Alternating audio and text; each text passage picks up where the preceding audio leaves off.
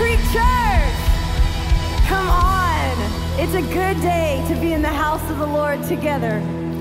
Come on, can we worship our God today?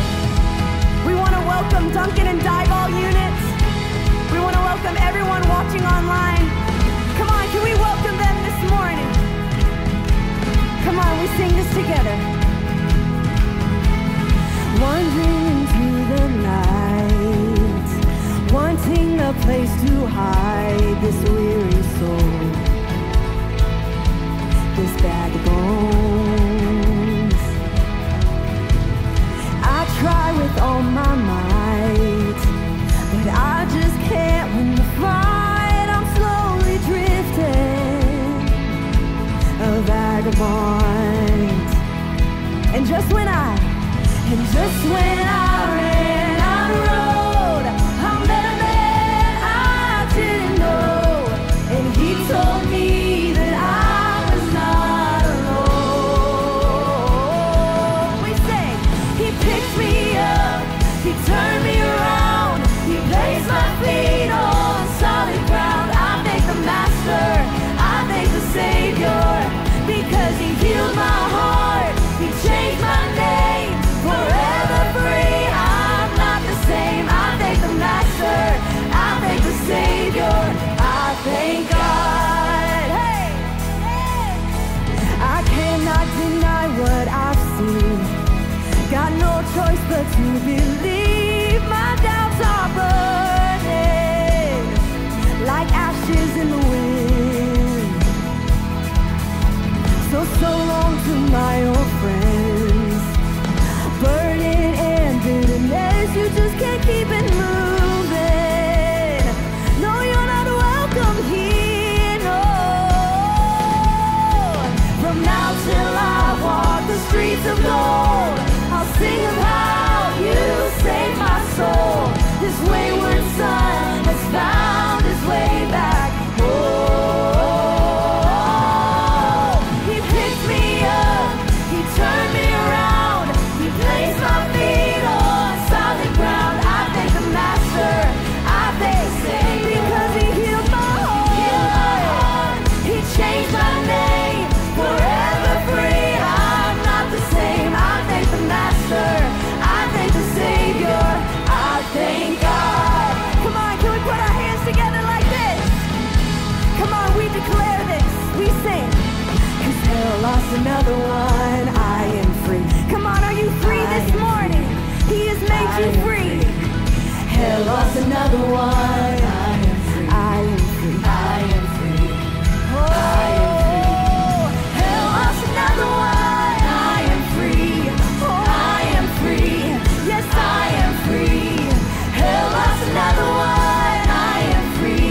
Oh, I am free because he picked me up. He picked me up. He turned me around. He placed my feet on solid ground. I thank the Master, I thank the Savior, because he healed my heart. He changed my name, forever free. I'm not the same. I thank the Master, I thank the Savior, I thank God. Oh, we thank you, Lord. We thank you, Jesus. We're free. We're healed because of you. Come on. I thank God. Come on, can we lift our voices today and just thank him? Thank you, Lord. Thank you, Lord. Come on, he's so good. Today we're going to be introducing this new song, and we're going to sing it all together. And it's all about trusting in God. That we don't have to know everything. We don't have to know everything, but we can trust in him. So let's believe that and declare it together as we sing. Blessed assurance, Jesus is mine. He's been my fourth man in the fire, time after time. Born of his Spirit and washed in his blood, and what he did for me on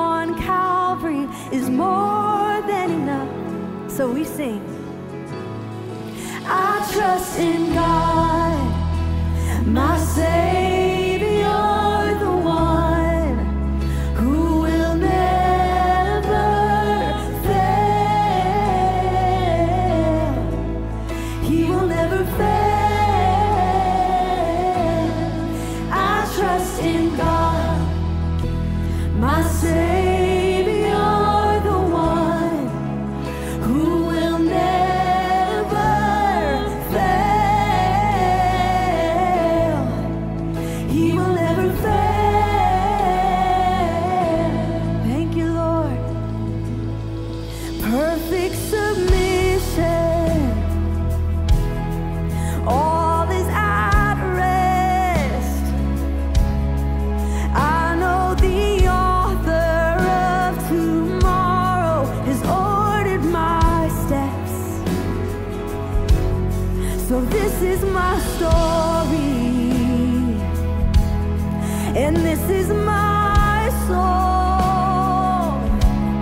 I'm praising my risen King and Savior all the day long. So I trust in God, my Savior, the one who will never fail.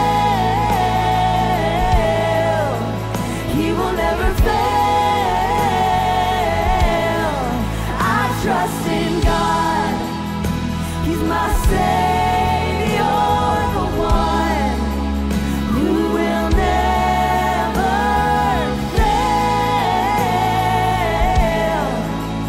He will never fail.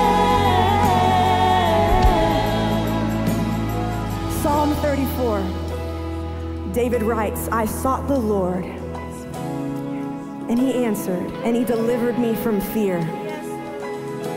He sang that with confidence. So can we sing this with confidence? That we sought the Lord. Come on, we sing.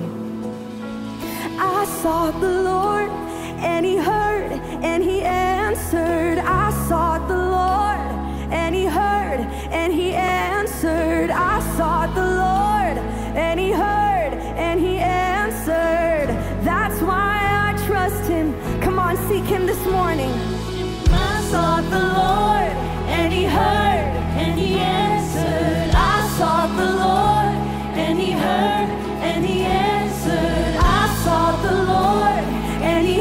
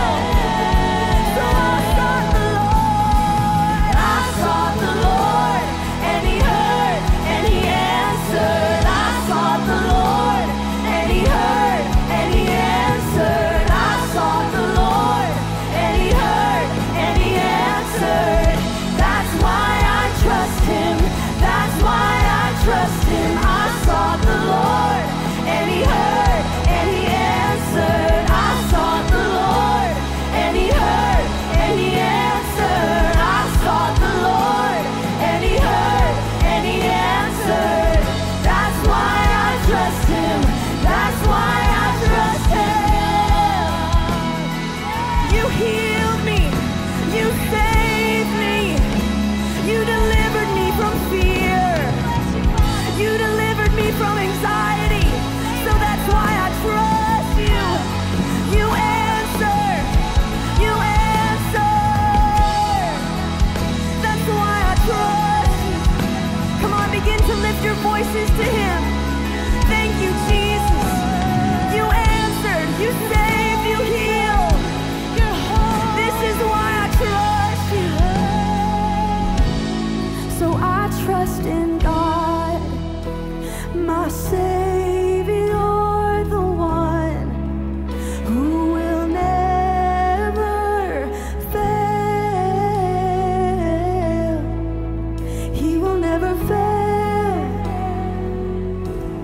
So I trust in God, my Savior, the one who will never fail. He will never fail. Thank you, Jesus. Come on, can we thank him today? You've never failed us. You've never failed us. Thank you, Lord. 4 years ago, I was walking through a cancer journey, and I was terrified. And I can tell you this morning, I sought the Lord, and he showed up, and he answered. So I don't know what you're here for this morning. If it's healing for your body, your marriage, if it's sickness or disease, seek him. 1,000 generations falling down in worship to sing the song of ages to the Lamb. And all who've gone before us, and all who will believe, will sing the song of ages to the Lamb. Your name, come on, is the highest. Your name is the greatest. Your name stands above them all, above anything and everything. All thrones and dominions, all powers and positions. Your name stands above them all. And the angels cry, holy. All creation cries, holy. You are lifted high, holy, holy forever. Come on, praise you, Lord.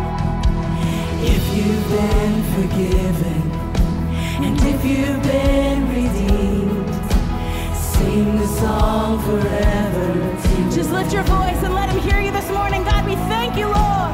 If you walk in freedom, and if you bear his name, we'll sing the song forever to the Lamb. Oh, we'll sing the song forever and amen. And the angels cry, holy. All creation cries, you're holy. You are lifted high, holy,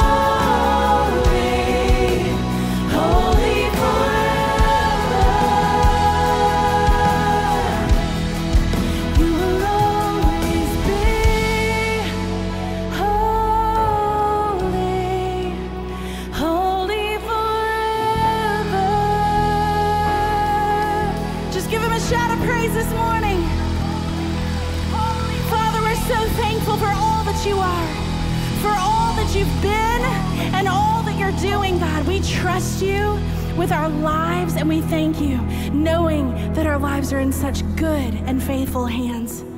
Thank you so much for worshiping with us this morning. You may be seated.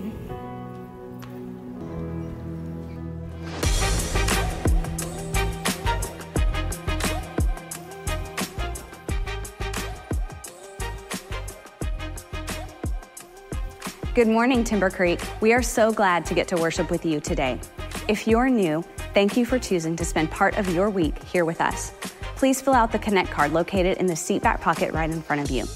You can drop it in the giving buckets as they are passed, or place it in one of the giving boxes in our lobbies. This is a great way for you to take your next step in getting connected, or let us know how we can be praying for you. At this time, we are continuing in worship through our giving. We are so thankful for the faithful generosity of our church family. If you've never made giving into God's kingdom a priority in your monthly budget and finances, this is a great time to try putting God first. Maybe you're wondering where to start. We illustrate the giving journey with the giving ladder. Maybe you're moving from a potential giver to an emerging giver, emerging to consistent, moving from consistent to tithing, or from tithing to extravagantly giving into God's kingdom. Take time to pray and ask God what next step He is asking you to take.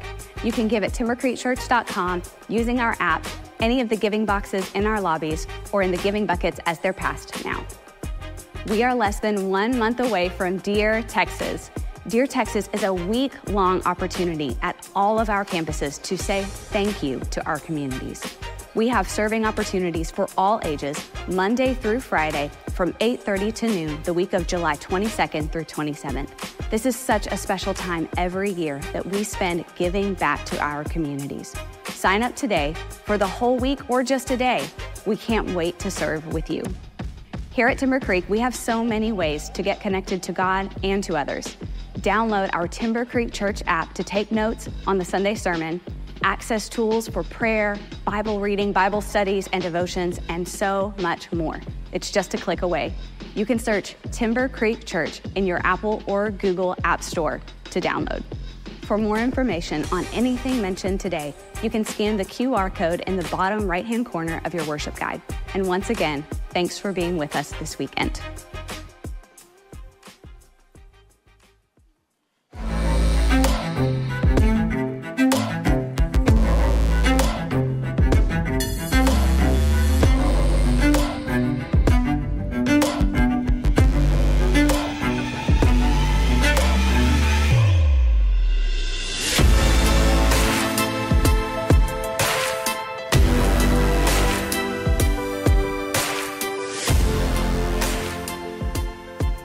Hey, Timber Creek Church family, we're continuing on in our series on the 10 Commandments. In the meantime, I am actually starting a 30-day sabbatical where I'm taking time off. A few years ago, the board put into position a time for me during the summer to truly disconnect and rest. And here's what's crazy. It's almost like a little bit scary that every time I've stepped away, number one, I always come back ready and excited and locked in. But like the church grows and our team gets stronger and we also get to hear from other voices. And I love that we're growing. This church, the center is Jesus. The center can't ever be a pastor. And so I love this season because I'm able to step away and hear from God and see what God wants to do next at Timber Creek and in my own life and in my family's life. But then also we get to hear over the next few weeks the same series, but through some of our own staff pastors. And today it is my thrill to be able to welcome into this edition of the 10 Commandments, the campus pastor of Lufkin, Pastor Justin Lindsay. He is a friend. He is not just biscuit because, I mean, he'll be your buddy. He will give you the shirt off his back. He's done it for me before. It was a little awkward driving around in the car like that. I digress. Everybody, I love his heart. I love his attitude. I love his growth that God is doing in him and through his family. So come on, Timber Creek, all locations. Give it up for the Lufkin campus pastor, Justin Lindsay.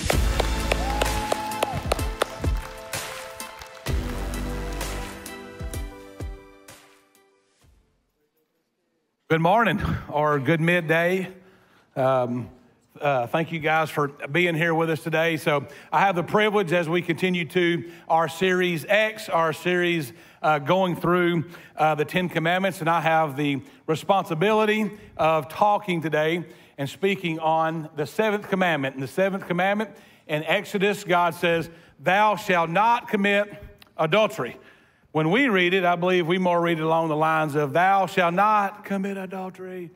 It's one of those topics that can be a little sensitive. And so before we get going this morning, if any parents, due to the sensitivity of this topic, would like to check their kids in the Kid Works, we want to give you that opportunity.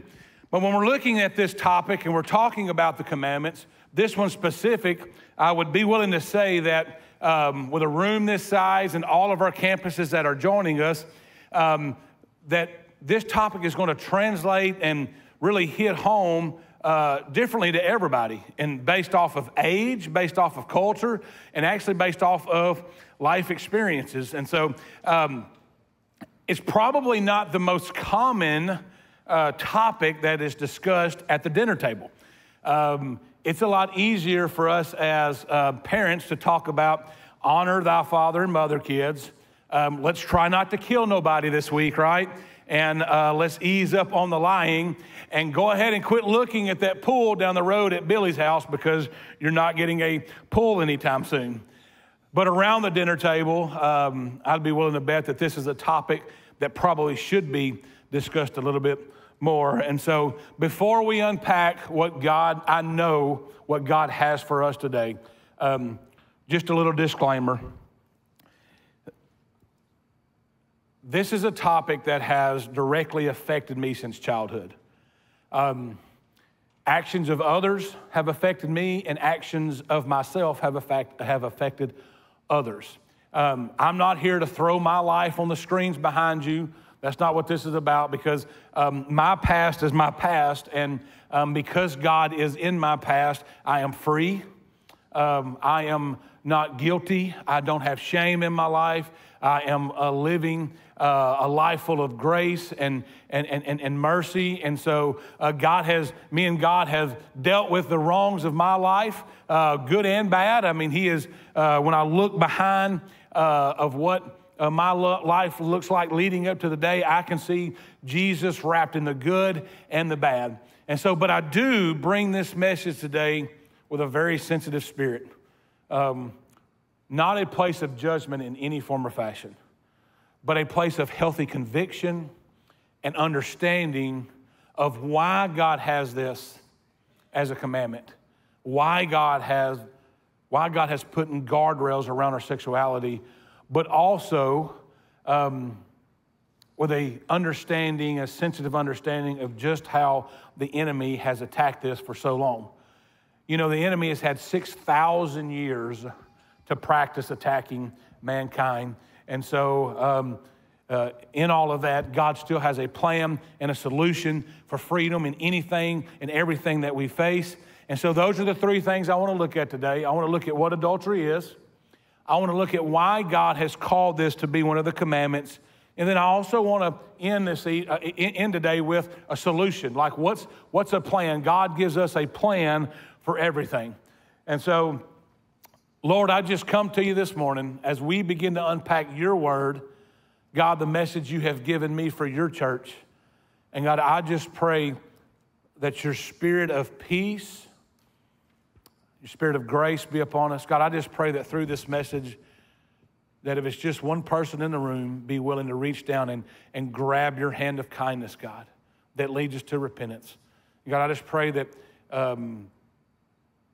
you open our minds and our hearts to what you want to transform in our life today. In Jesus' name, amen. All right, so let's look at real quick what adultery is. Adultery, when God's talking about it in Exodus, he's making a statement and he's talking to the action of adultery. And it says, at its minimum, adultery is sexual intercourse involving at least one married person. It is a sexual infraction to or by a married person. When we hear that definition, it's very easy for some of us to say, oh, well, I'm good. I've been married for 30, 40 plus years, and I've never had sexual relations with anyone but my wife. And that's amazing. Some of us may in this moment say, oh, that's uncomfortable for me, because that actually speaks to my current situation. This is something that is directly affecting me, my household, or someone very close to me right now.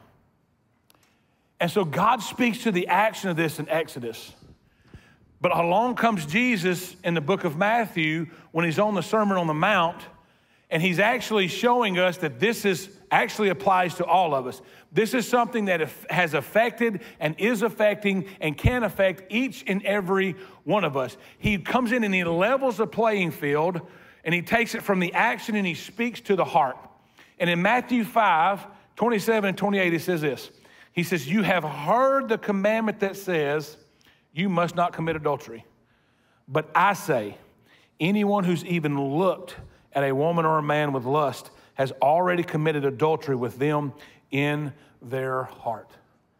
And even seeing the action side of it from God, Jesus speaking to the heart. Some of us may say, I know that's a commandment, but for today, like in today's society and where we're at as a culture, I don't know that that really applies. And the enemy has led us to believe that. He has led us to believe if it feels good, then it must be good. And so that's for me. If it looks good, then and I can have it, I should be able to have it. Sex is so easy now and available, then it must be for me. And then some of us in this moment are maybe cringing, saying, I cannot believe that we're actually talking about this subject from the stage. See, the enemy brings confusion to both sides. He doesn't care how he confuses us when it comes to God's design, as long as he can confuse us. So he'll confuse us and make you think, hey, you can do what you want to do, when you want to do it, with who you want to do it, how you want to do it, whenever you want to do it. And he'll also bring confusion to a topic that where we don't have knowledge and wisdom because we don't discuss it because it's sensitive. He doesn't care what method he uses to implement his mission. And John 10:10 shows us his mission. His mission is to kill, steal, and destroy. And he has been using this topic to kill, steal, and destroy mankind since the beginning. And if they struggled with it 6,000 years ago, how much more do we struggle with it today? But God wants to come in the confusion and bring clarity. And when we understand God's standpoint of the action and Jesus speaking to the heart, and we can truly be palms up and receive that this genuinely affects all of us, then we can begin to understand more of clearly why God has called this to be a commandment. And so when we're looking at it, I want to look at 3 different ways that God calls us to be a commandment. But through this whole thread of teaching the commandments, one of the things we've talked about are guardrails. Pastor Jeremy uses an illustration of the guardrail going around a mountain in Colorado and how we love those guardrails that keep us going off the end of the mountain. I've been to Colorado one time in my life, okay? And I took a 2-wheel drive car up a snowy mountain that said, do not take a 2-wheel drive car up this snowy mountain. And I ended up in the ditch, buried in the snow, and I had to back down the mountain. All along, my wife sitting there saying, I told you. And I said, I'm from East Texas. I can drive anywhere I want to. Little did I know that is not true. So when we look at East Texas, what are some guardrails that like really translate to us? So you're going over like a big body of water like Sam Raven or Toledo Bend, or let's take the mighty Trinity River. All right? We love those guardrails. We don't fight those guardrails. We actually embrace those guardrails, and we're glad that someone put those guardrails in while 10 other people watched them do it. Y'all might get that joke in a little bit. If you've ever been on the Trinity River fishing, all right, I will say this. There are things that have come out of that water that can swallow me whole. And if you ever see a refrigerator floating down the Trinity River taped up, you probably do not want to know what contents are inside of that refrigerator. That is a scary, scary body of water, and we love the fact that the guardrails keep us from driving our vehicle off into the abyss. yet we fight the guardrails that God has put on our life.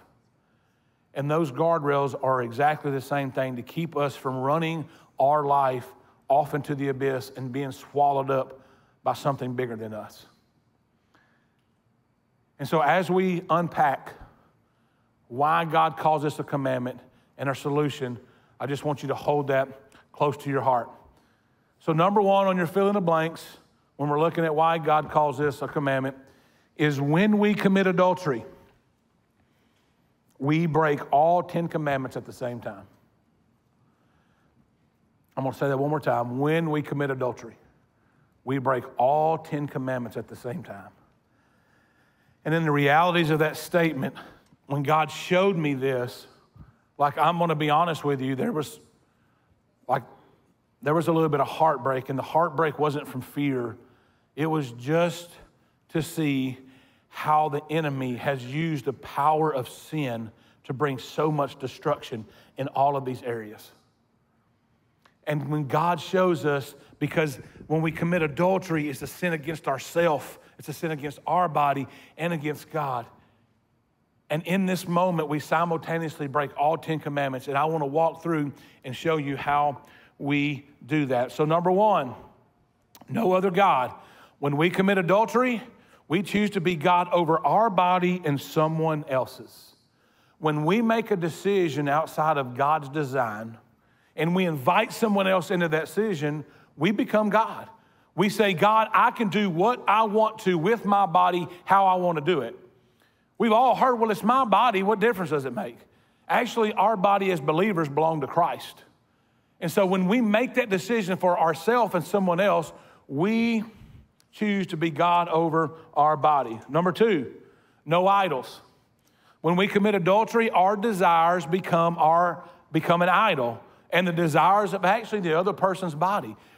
The desire of the thought, the imagery of what could be, like the desire of what someone's body could feel like or look like. And I know that's graphic, but that's the truth.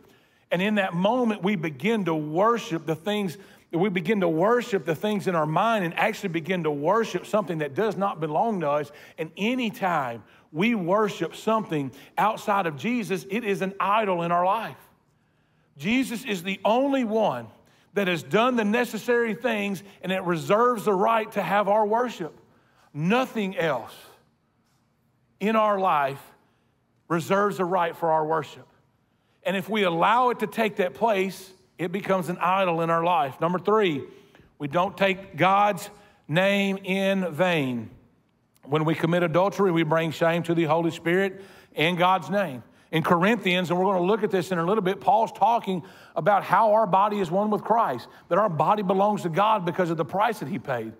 Well, listen, guys, when we commit adultery, all right, when we operate outside of God's sexual design, we invite the Holy Spirit. He's with us. He is in us. We bring God into the Holy Spirit, into the good and bad things of our life. So we bring shame to the Holy Spirit in God's name. Number four, keep the Sabbath holy. When we commit adultery, we rob our soul and mind of rest. Sin alone robs our soul and our mind of rest. The enemy is so good at painting a picture over here, saying, boy, it looks good. It feels good. It's got to be good, all in an effort for us to indulge in this, all so that we feel shame and guilt. So he operates on both sides of the road. So he'll present something to you that looks a certain way, all in order for us to operate in shame and guilt, and that robs our soul and our mind of rest. Number five, honor your mom and dad. When we commit adultery, we dishonor mom and dad through our motives and our actions. My dad was in the second service, and I was sitting there thinking through, like, all the good and the bad in my life either bring honor or dishonor to my dad. And I have 3 daughters, and my 3 daughters in their actions, good and bad, bring honor or dishonor to me and their mother. And so when we look at that, some of us may say, yeah, but you don't understand, like, how my parents are. You don't understand what I went through. It's not about your parents. It's about you. It's about what you do. It's about who you are. Like we have the opportunity and the responsibility that in our personal life that we can hand down as parents. We can hand down to our kids what honor looks like, but we can also hand down what dishonor looks like.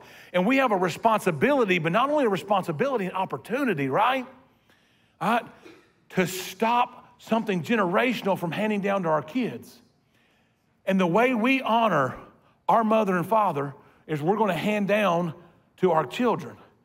And what an opportunity for us to hand down to our children and our children's children what it really looks like to honor mom and dad. Number 6, we don't murder. When we commit adultery, we kill relationships, holiness, and sanctification. And that word sanctification means to be set apart. Like God set apart his sexual design in marriage for us. And when we step outside of those guardrails, we truly rob and steal and kill relationships, holiness, and sanctification. I'd be willing to bet that everybody in here can think of an incident either in your own life or in someone close to you where this has brought destruction upon a relationship. Again, the enemy has been using this and weaponizing this tool for 6,000 years.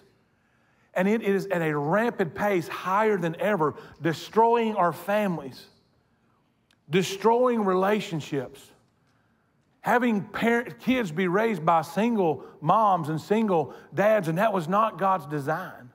And the enemy loves that he can use this to attack the foundation of the family. Number 7, do not commit adultery. We're talking about that today. But I want to pause here just for a second. I want to look at what Paul's talking about in Corinthians. He's talking to the church of Corinthians here in this 1 Corinthians 6, 12 and 20. The scriptures are going to be on the screen. And I'm going to paraphrase here, but what Paul's really, what's going on is the Corinthians are like, they're going to like the Waffle House to have dinner, right? Who doesn't love the Waffle House? Amazing waffles. I don't know what's in them. I don't know who's cooking them, and I don't care. They are delicious. But they're going to the Waffle House, right? And Paul said, hey, that's good. He says, your body was made for food and food for your body. The problem is they're leaving the Waffle House, and they're crossing the road, and they're going over to Wendy's brothel or Wendy's house of prostitutes for dessert. And Paul's saying, that's the problem. And the enemy has been confusing that line, that road between what is good and what's not. And so this is what the scripture says. In verse 12, it says, you say, I am allowed to do anything, but not everything is good for you. And I am allowed to do anything, but I must not become a slave to anything. Yes, we have the right through free will to do whatever we want to do. God give us free will to make a decision. And so you can do whatever you want to do. Just because you can do whatever you want to do does not make all decisions good. Because if you do the things that are outside of God's design, what happens is you become a slave to it. And when we're a slave to anything that pulls us out of God's design, we're enslaved to destruction. We're enslaved to death. And Paul is telling them, he says, go eat at the Waffle House. But you cannot cross the road because, you can make that decision, but that enslaves you to something that is going to destroy your life. He goes on in verse 15, he says, don't you realize that your bodies are actually part of Christ?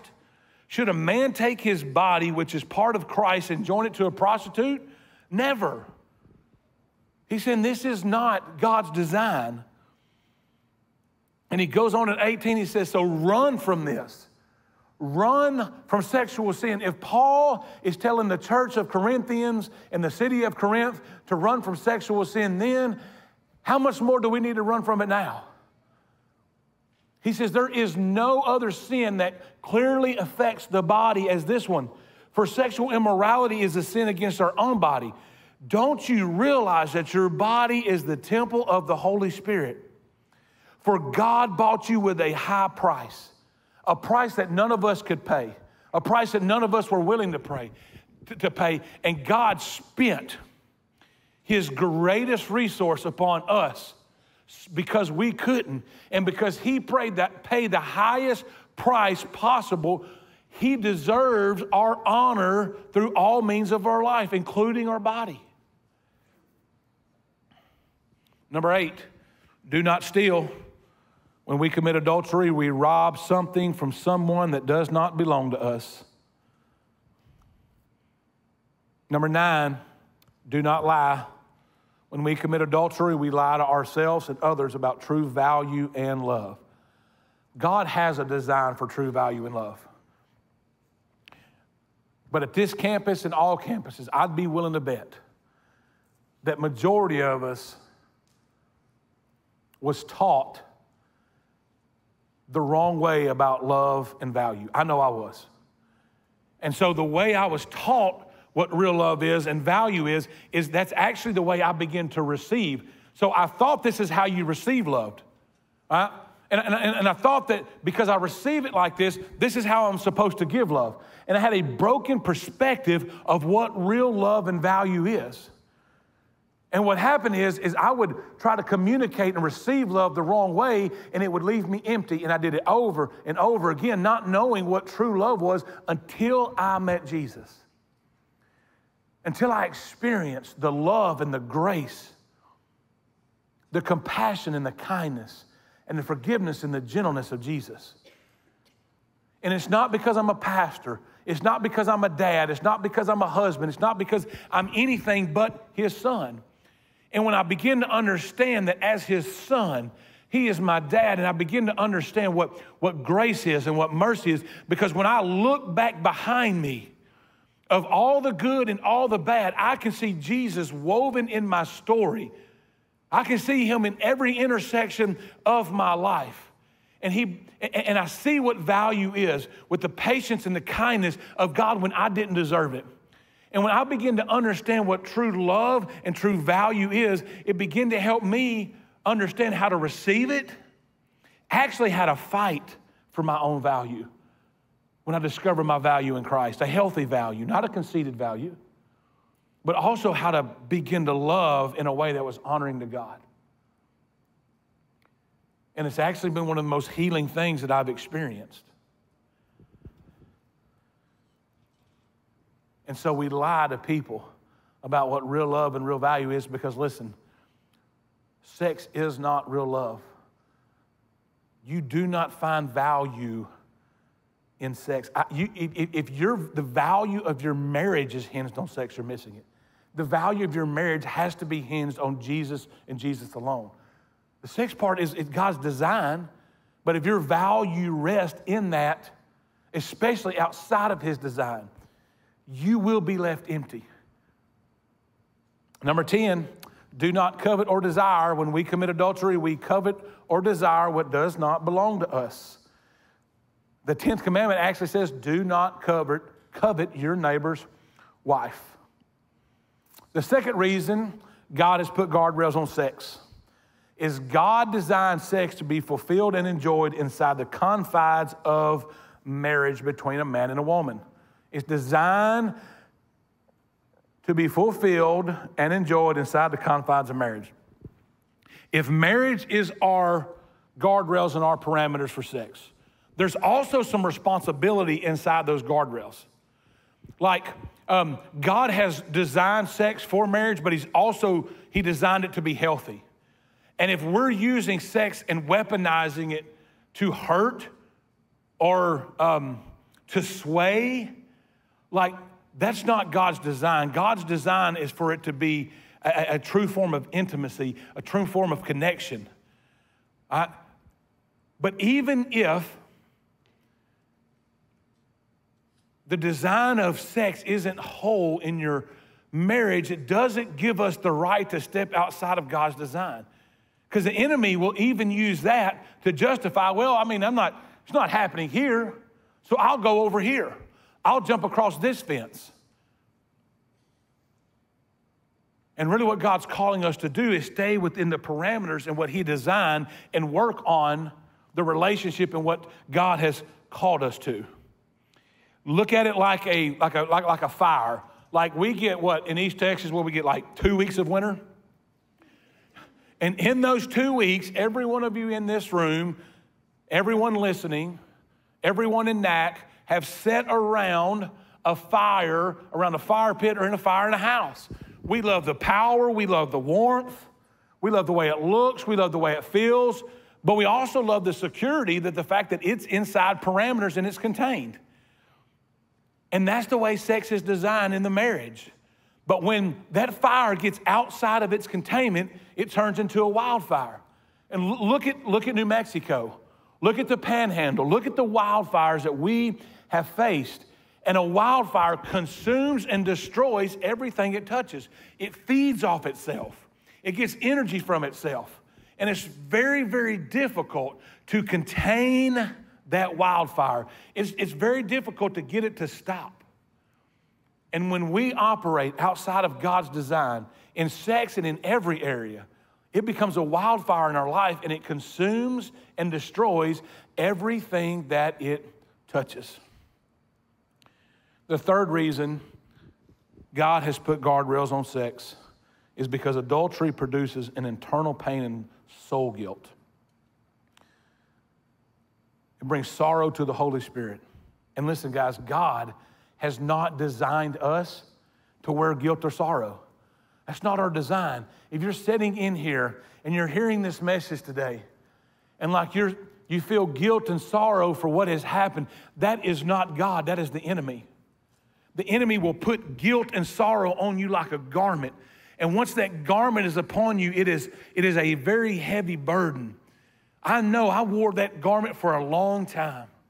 And until I understood what access I had to Jesus and what Jesus truly done for me, and of my forgiveness and the covering of my life and what Jesus did on the cross, I began to peel that shame and that guilt off, and what it was the goodness of God leading me to it.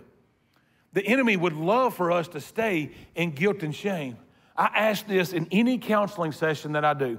If they're struggling with what's behind them, Pastor, you just don't know what I've done. I hear that all the time. You don't understand all the bad I've done. You don't understand, how do I undo that? And I ask them this question. I ask them all the time, hey, what'd you have for breakfast this morning? And majority of them tell me they had Chick-fil-A. And I ask them this simple question, can you go uneat that spicy chicken biscuit? No, you can't. You cannot uneat it. But you can determine what you have for breakfast tomorrow. You can make that decision. If you want another spicy chicken biscuit, go get it. If you want a waffle from the Waffle House, you can go get it. But what it's showing us is you cannot undo your past. You can't undo your past. It's impossible to undo the things of our past. Give me that break, Brandon.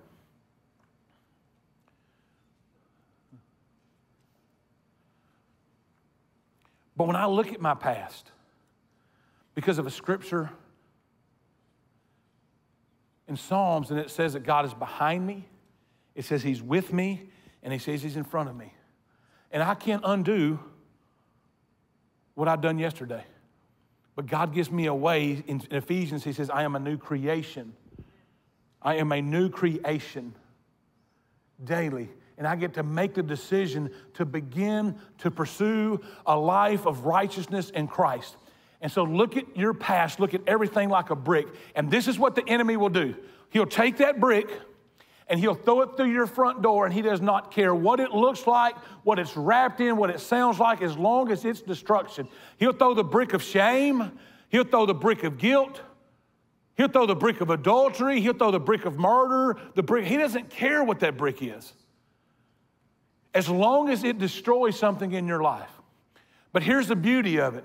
The same exact brick, the same brick of guilt, the same brick of shame, the same brick of your mistakes, God will use that same brick to build a foundation, something strong to stand on. When I look at my past, it's a story of Jesus, not me. It's a story of his redemptive blood. It's a story of his goodness and his grace, not me. And he has used it to build a foundation that has saved my marriage, it has saved my life, it has saved my family, and he wants to do the same for you today. Does that excite anyone this morning? Amen?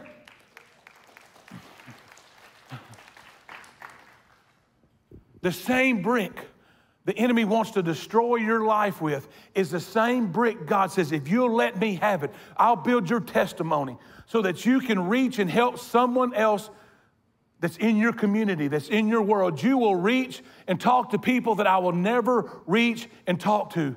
And God wants to use your past, and he wants to use your struggles, and he wants to use your victories. He wants to use all of you for a story that points to him. My story points to God. If it ever points to me, it is derailed. But when it points to Christ, it shows his goodness, and it gives someone hope, I hope. And your life can do the same, and that's what Jesus wants to do today. And so I want to look at how do we do this, because committing adultery is a problem that has affected us all in some way. And I told you there was a solution, right? There is a solution. But this is what I can promise you. You are not the solution, and neither am I. I'm not the solution to my marriage. I'm not the solution to my kids. I'm definitely not the solution to your marriage and your kids. You are not the solution. Am I a factor? Absolutely. And I'm going to give you a Sunday school answer, but it is the only answer and the only solution to the conditions of the heart of man and the attack of the enemy is Jesus Christ. That's it. There is no other solution. The enemy has made us think that there is other solutions and there's other ways, and they're not. They all pull us away from the only solution that there is. We're going to go back to Matthew where Jesus is on the Sermon on the Mount, all right? And here's the solution. Matthew 5:29 and 30 says this, so if your eye, even your good one, causes you to lust, gouge it out and throw it away. It is better for you to lose one part of your body than for your whole body to be thrown into hell. And if your hand, even your stronger hand, causes you to sin, cut it off and throw it away. It is better for you to lose one part of your body than for your whole body to be thrown into hell. Listen, out in the lobby, we do not have an eye gouging station and a hand cutting off station set up. Nobody is losing body parts today because I can cut your hand off and gouge your eye out. That is not the solution. That's not what Jesus is saying. But the solution is within the text. And he's showing us two things. First thing he's showing us is he's saying, whatever is keeping you from me, not me, from God, whatever is keeping you out of my presence, cut it off and gouge it out. Because it's not worth it, guys. And he is saying, like, it would be better for you to lose part of your body and be with me in heaven than to continue to keep your whole body and reject my authority in this and miss it. And that's what he's saying here. He said, I love you enough that I'd rather you lose part of your physical body and be with me for eternity than to continuously reject my authority. And my authority is set in place because I love you so much. How do we do this? How do we tear out and cut off the things that are keeping us from God? Matthew 6:33, he says this, my favorite scripture in the Bible. I think it applies to every area of our life. Seek the kingdom of God above all else and live righteously, and he'll give you everything you need. Some of you in here have heard that scripture. Some of you may have not. This is the simplicity of it. Put me first in everything you do. I'll take care of the rest. That's the simplicity of that scripture. Well, how do we do that? It's not you just wake up and all of a sudden you're putting God in first, because remember, this is a pursuit. All right, Matthew 7:7 shows us the pursuit. He says, keep on asking and you will receive what you ask for. Keep on seeking and you will find. Keep on knocking and the door will be open. Jesus is saying, if you will keep on seeking me, if you will keep on asking for things of me, I'll show up. But we want to do it once and move on. He's saying you got to keep on. But here's the thing, if you keep on seeking the wrong thing, if you keep on asking for the wrong thing, the enemy will give you all of it you want. That's why it's so powerful to understand that God's will and God's law and God's ways are meant for life abundantly, not to kill, steal, and destroy us. C.S. Lewis says it like this, active habits are strengthened by repetition, but passive ones are weakened. All of us have habits. If you have the habit of lifting weights, you will get stronger. If you have the habit of running a lot, you'll be able to run farther. All right? If you have the habit of pursuing Jesus, you will experience Jesus. But if you have the habit of being king of your life, you will get to be king of your life. We all have habits, and God's saying, make me one of them. Make me the first one. Where you seek me and you'll find me. If you ask, I'll give it. And if you keep on knocking, I'll open. So in response to this, I want to give you 3 ways to respond. 3 ways to respond to the message. Number one's confession.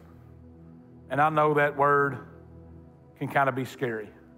Like, we're not asking nobody to get on stage and tell everybody what you've done, standing up where you're at, telling everybody what you've done, because that does no good. James 5:16 says, confess your sins to one another and you will find healing. First of all, you got to bring it to God. And the idea of confessing to God our struggles and sin of our life scares us. But listen, guys, he already knows. You're not going to surprise him. He knows. He's just waiting to meet you there with grace and kindness and goodness, but with direction, with instruction. And the second one is, like, my person's my dad. Like, my dad knows everything there is to know about me. And I bring these things to my dad, number one, because I trust him, but secondly, it's because his instruction, although very stern at times, is done out of love. And if you don't have a person, like, we can help you with that. You see, we go to God for forgiveness and one another for healing. And I want to speak to this for a second, not because I'm the campus pastor, not because of a position, because I am you. And this is what I mean. So many of us come on a Sunday morning, get an hour and a half, well, if Pastor Jeremy's preaching, 2 hours, and then that's all we get for the week, and we wonder why our life is in rubbles at times. We'll come by and get a 2-hour fill of a quarter of a tank and wonder why we can't hear from God. And some of us come by, we get 2-hour fill of the tank on a Sunday morning service and walk out the door, and the enemy allows us to live in comfort and success, and we think that we're okay. And he's not worried about you coming to church on a Sunday and filling a seat. I filled a seat for 35 years and did nothing for the kingdom. He's okay with you, because if he can make you think, well, you got enough to get going, you just hang on to the good things in your life, you don't need Jesus, you got enough, he will keep you there because you're not making tracks for the kingdom of God. And I tell you this because I love you, because 7 years ago, I stood at an intersection in my life and I had lost everything. My family, almost my job, almost my life. I had lost everything. And in that moment of that intersection, I made a decision to turn and look at God and says, I can't be king no more.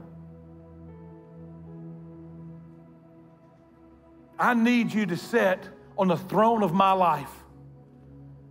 And in that moment, Jesus, with the outstretched hand of kindness, pulled me back in. And I said, God, I'll do anything you ask me to do. And the next thing he did was he walked me through the doors of this church. I went through Starting Point, got involved in groups, serving on a dream team, went through Encounter, did all of those things. And here's the thing, listen, Timber Creek is not the solution either. Starting Point is not the solution. Groups, not the solution. Dream teams, not the solution. Encounter, whatever class you're part of, not the solution. They're not, because they're not God. And so if you're just serving on a team to serve on a team, you're serving for the wrong reason. They weren't the solution, but they were a resource. and God's way of connecting me to the body of Christ, which healed me.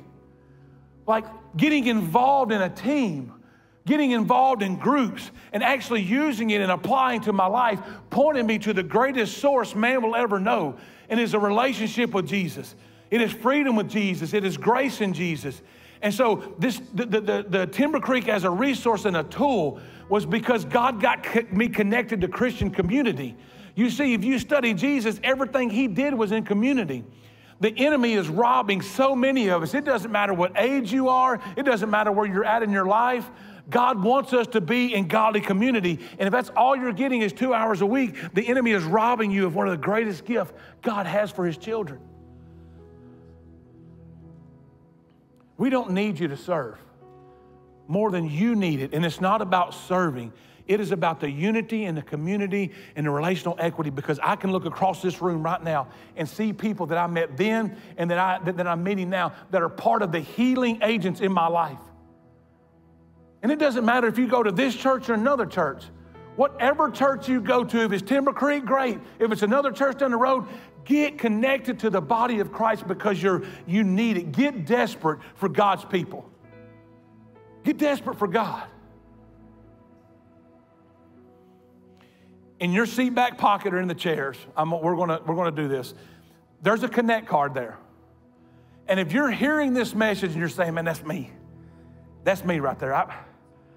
I have come here, I've landed on a Sunday morning here and there, and my life isn't, there's just something missing. You don't have to know what's missing. But you know that you're ready for more and you want more of Jesus. I just encourage you to fill your information out, and on the bottom, just write, I'm ready. Just write, I'm ready. And these are the two promises I want to make you. I promise you, as a team at all locations, we will pray over your card. And the second promise I'm going to make you is we're going to give you a phone call. And we're going to help you take your next step. You don't have to figure out what your next step is right now. We can help you with that. We want to help you take your next step to experiencing all God has for you, to experiencing freedom and the grace and the promise and the hope that God has for each and every one of us in this room and at all locations today. We go to God for forgiveness, but to one another for healing. The second response is repentance. Guys, our lives must change. If it's not in this area, I promise all of us need to change some areas in our life. Our habits must change, our patterns must change. How? Paul shows us in Romans 2:4, he says, or do you despise the riches of his goodness, his forbearance and long suffering, not knowing that the goodness of God leads you to repentance? It was the goodness of God that reached down to me 7 years ago and picked me up. It wasn't a lightning bolt. It wasn't his judgment. It wasn't guilt. It wasn't shame. It was his goodness. And some of you in here today need to reach down and grab a hold of the hand of God's goodness and let him begin to change your life and the direction of your life. And the third thing is, guys, is grace. You got to give it and receive it. This is an area that I have actually struggled in my past. I've been better at giving it than receiving it. And it's something that I know God's still working on me. But man, the more I understand the goodness and kindness of God, and I can sit in His grace, it is teaching me to have more grace for people that I have hurt and people that have hurt me in my life. And there's so much freedom in it. And I know we've discussed a lot today, but I also know that God wants to do a work in this moment. So if you will, everybody go ahead and bow your heads. If in this message, God has spoke something to you, and you want to receive Jesus for the first time, and you say, you know what, my next step is I need to trust God with my life. For the first time, or for a fresh time, if you need a reviving, a resetting of a relationship with Jesus, I just ask, as all heads are bowed, I just ask that you raise your hand this morning. Thank you. Thank you, Lord. Hands all over the room. Thank you, Jesus. Let me pray for us. Lord, God, thank you for showing up today as you always do. And God, I just pray that what you have put inside of us today through your word, God, that the enemy doesn't rob it. And God, I just pray that we continue to pursue a life of righteousness through you. God, I pray your kindness, your grace, your mercy, and your forgiveness over everyone in here. And God, if anyone is sitting here and pride and shame and guilt is blocking them from responding, God, to your kindness, God, I just pray that you eliminate that pride and that shame and that guilt in this morning, Lord. That your people respond to your word and your goodness. In Jesus' name, amen.